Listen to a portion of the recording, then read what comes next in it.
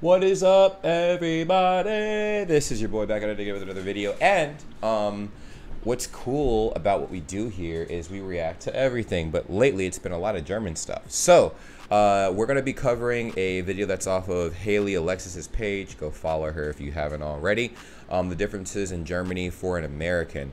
I plan on traveling to Germany very soon, and I kind of want to know as much as I can and ingest as much as I can about the language, culture, everything. And you guys have been very good about helping me out. If you guys want to help me out further, you can go ahead and join my Discord and send me messages about your experiences in Germany. And if a lot of the videos I've been watching are accurate, and if you have better videos for me to watch, you can go ahead and send them my way. But anyways, we have the differences in Germany for an American, made by Haley Alexis, and we're gonna go ahead and check this out and see how accurate this is. If you guys have not already, make sure you like, comment, subscribe, turn on your post notifications. And let's go ahead and watch this video and see exactly what she has to say, and if I have my thoughts and feelings on it as well as I watch this. I've been sleeping with Mike for 3 years now. I'm used to having him by my side. So when I have to sleep on an uncomfortable bed with no Shotzi next to me with his cold, scratchy feet, I'm really sad and scared sometimes. Cultural differences, that's funny. Hey everyone, what is up? My name is Haley. Welcome to my YouTube channel. Did not know, now you do. How you doing? So I have my breasts out. Everyone gets so upset when I have my boobs out, and I always have to laugh. But I actually have a legitimate reason this time for my boobs being out, and it's because I have no clean clothing. If you hear something beeping in the background, that is the washing machine. Man. The clothes washer, washing machine, the washer, no, something that washes the clothing. Yeah, that's that beeping that my clothes are clean. I have literally nothing to wear. I have a Regenjacke and a fake fur mantle, which I'm not going to put that on for you right now. It's really hot actually. In today's video I'm going to be talking about weird things that they do in the United States or things I'm not used to. I don't even know what the title of this video is going to be. Talking with my hands, I'm a crap. But when I start speaking about the points, you'll understand what I'm talking about. So yeah. I'm trying to think of what else I can tell you, but there's nothing really interesting happening right now. My mom's coming in a week. You guys can send me recommendations of things to do with her. I'd greatly appreciate it. Other than that, I guess it's time to get right into it. I almost forgot. Don't forget to subscribe. It's free. Don't forget to follow me on Instagram. It's double free. Don't forget to like this video and leave a comment. You want to know why? Because it's triple free. The first thing, you guys, when I first got to Germany, I went to a restaurant.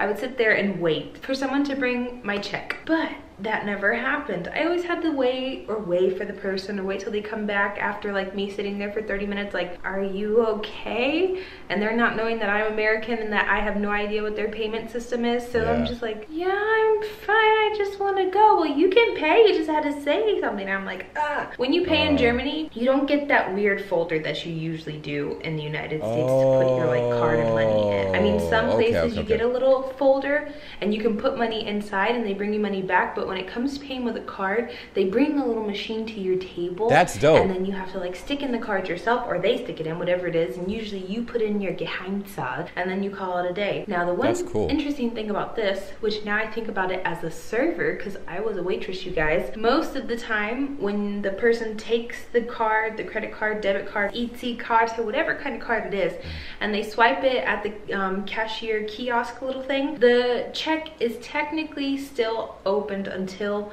you close it. I close it, not the person paying for the meal, not anybody else, either myself or the manager. And I usually never close checks, and everybody else that I knew that was a server never closed the check until after like our shift. So let's say I went to work at 5 o'clock at night, my shift did not end until 2 o'clock in the morning sometimes. So that whole check of someone eating at 5 o'clock would not be closed until 2 o'clock in the morning. And I could technically add as much money as I wanted as a tip. I never did that, you guys. I promise I never did. But I always find it very interesting that in Germany you close it exactly, like you have no trust for these people as exactly when you pay for it. And in the United States, we give these people as much trust as we possibly want, which is messed up. And hope for the best. You know, if there's an extra $20 tip, when you go out to eat, you're never checking 1000% on your bank statement the next day or 3 days later to see when did I eat at Hooters for $50. Did I leave her a $6 tip to make it 44 to 50? I don't remember, but I'm pretty sure that's right. The next point is going to be that I'm okay with drinking before lunchtime. And I think this is a Bavarian thing, that Bavarians, they drink beer sometimes in the morning. Wow. Or not even in the morning, That's like ballsy. right before afternoon, and it's fine. Also, when I'm going out, like walking in the city and there's really nice weather, if you walk anywhere that has an outside area for food and drinks, people would be drinking in the daytime. I remember I went to the beach, and I went to the bar at the beach, and it was like 11:50. And I was standing there and the bar was not opened, and I'm looking like, and the bartender's looking at me. He said, "Do you want something to eat?" I was like, "No, I want a drink." He's like, "Yeah, but it's not like noon or 1 yet." And I'm like, "Is that wrong? Is that bad?" I mean, he's like, "Usually people don't drink this early." And I was like, "Oh, well, if I drink now, I go to sleep earlier and I get a good night's rest." He's just looking at me, as always, these awkward situations with myself, like, "Can I get a Hellas?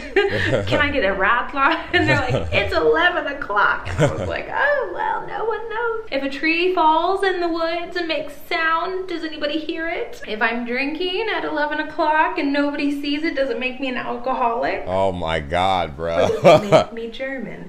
Good question to ask and to find out, because the way that I am judged in the United States about my alcoholism, which I am not an alcoholic, you guys. I just enjoy alcohol, which is something an alcoholic would say. Yeah. The next point is going to be that cheese is so expensive in the United States.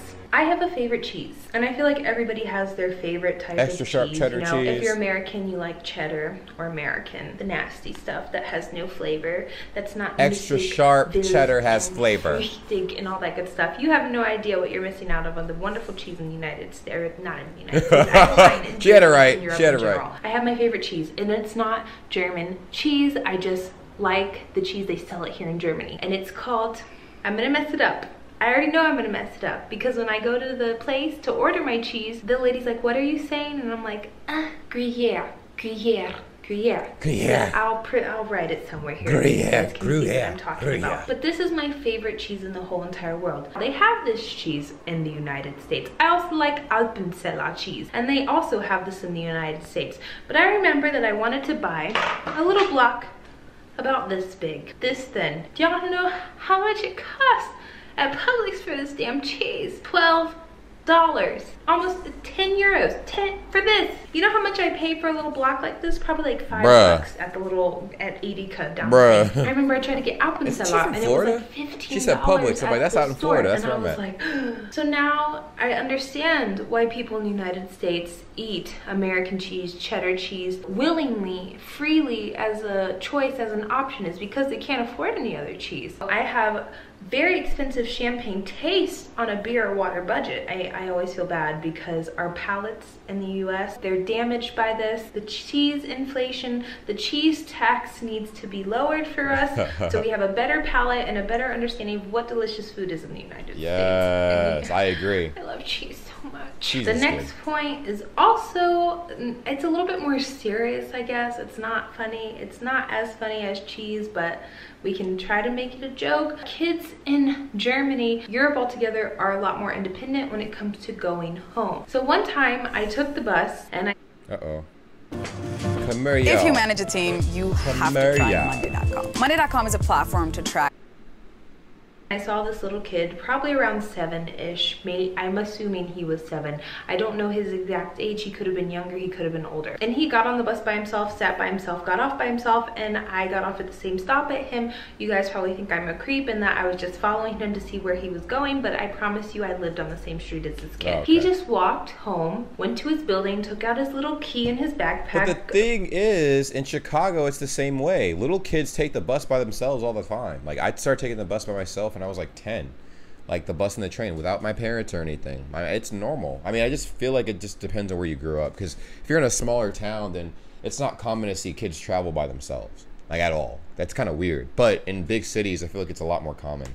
Went in the lock, opened the whole door to the apartment complex, and I was honestly shocked. And then I started realizing, I guess I had it in my mind, so then I started noticing it more often. I saw kids walking alone on the street by themselves home. And the thing also to remember is that these forms of transportation were not provided by the government, the school, or the state. Well, the government for life, because they're maybe subsidized by the government. I don't know the exact story behind that, Yeah, but they maybe. weren't provided by the school.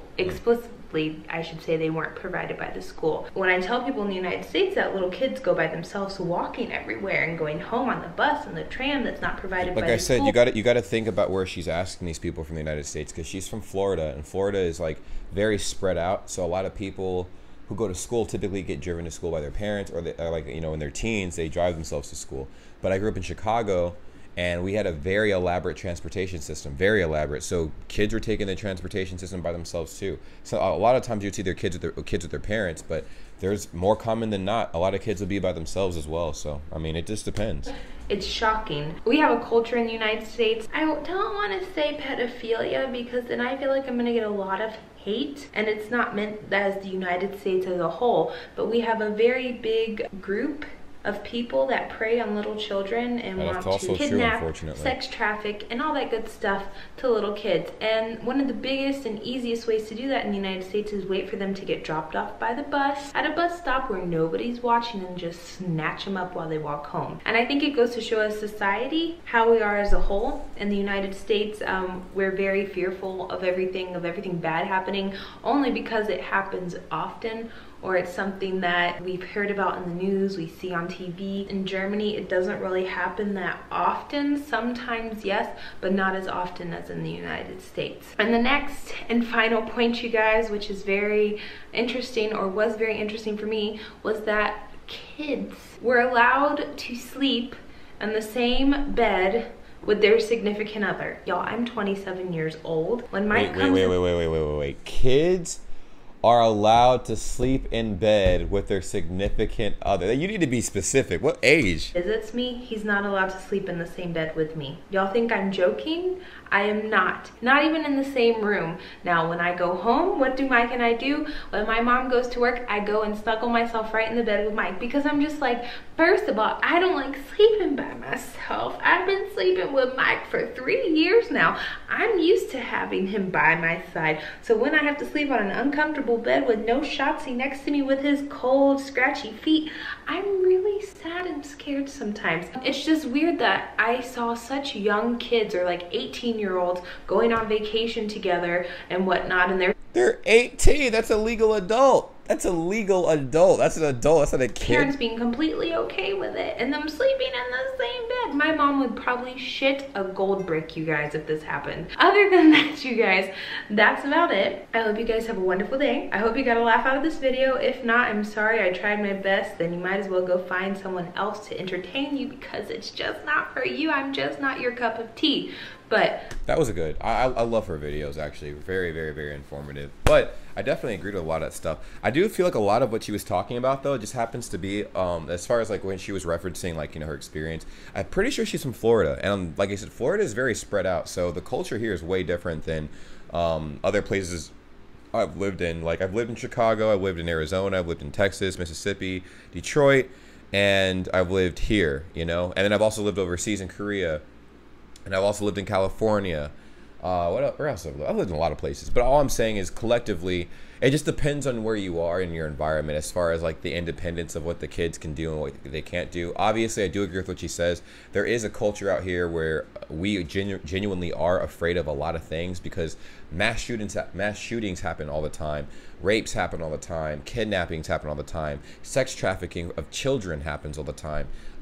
Child predators are all over the place. Like, we live in a society where, I mean, it almost seems like no one's safe, you know? So Americans are very fearful in general of bad things happening. So they kind of take a lot of precautions and whatnot, to an extent. And yet a lot of stuff still happens. But I do agree with a lot of what she was saying, as far as, you know, how the American side of things here. But some of it I didn't, because I'm like, it just depends on where you are. Like where she is, like she's like, oh, I told my friends about it, and they're like, oh, we're shocked. But they were shocked because in Florida, like, everything's very spread out, like I said, and like it's more common to be with a lot more people and them drive you places and this, that, the other than not. But anyways, like I said, I did learn a lot from this video as far as the German side of things goes, and that was my whole purpose of checking this out. If you guys have any additional information that you want to, like, you know, fork over my way and teach me or whatever, please feel free to do so in the comments down below. I am listening, and I'm here, you know. So like, comment, subscribe, turn your post notifications, and we'll kind of go from there. Follow me on Discord, or like follow my Discord, follow my Instagram if you want to reach out to me and have a conversation there about whatever you guys are going through, or what life is like out there and stuff, because I'm very curious. And I love the fact that you guys love me making this kind of content for you guys, because this is teaching me. This is how we currently learn in our current society. You know, we watch a lot of videos, we ingest information so we can go into any kind of situation prepared. So I really appreciate you guys. Thank you guys so much for watching, and until the next time I see you guys again, take care. Peace.